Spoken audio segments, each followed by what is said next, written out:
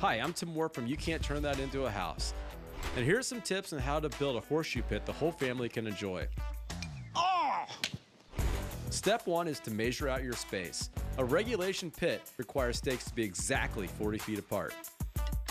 I'm using rebar stakes that you can get at a hardware store for about $5 each. Next, clear away any grass around the stake and build your boxes.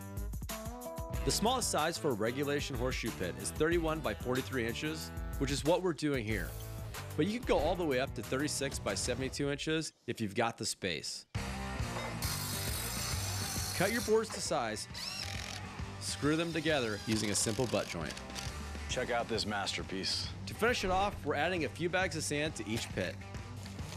A bag of sand costs about $3, and by adding the sand, it keeps your horseshoes from bouncing out. We're using a few horseshoes we found around the farm, but if you don't have any, you can order them online for less than $2 a piece. Now, you have a classy game in your backyard the whole family can enjoy.